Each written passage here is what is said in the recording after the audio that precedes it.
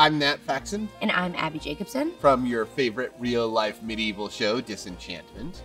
Over the first season, we learned a lot about medieval stuff, but now we're going to see how much we really know. Who knows? Let's go. What is hedge-born? It means you were born on a layer of nature. Wow, that was exactly it.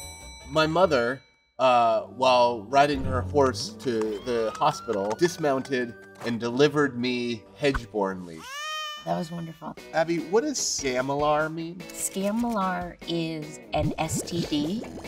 Scamolar. Okay. What does it mean? Oh, the actual scrounger parasite. If you ever want to spend your afternoon with some delightful archaic insults, pick up the poem this comes from.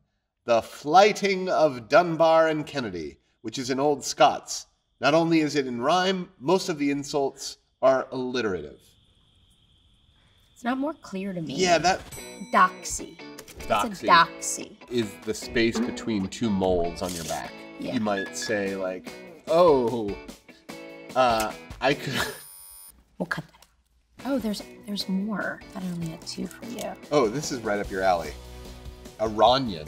Iranian is a constellation. You know, Orion gets all the glory. It gets all the glory, but Iranian, it's actually a shoelace. Uh-huh. Can I actually read that? I know. I would love. A mangy woman, old and scabby. Gloss cotonnier. That means shiny butthole. Yeah. Do you know why I know it? Yep. This is crazy. The last sentence is, it's a smoother way of calling somebody a pizza stealer. Who steals pizzas? Well, I feel like we got them all right. We did get them all exactly right. It's crazy. We're good.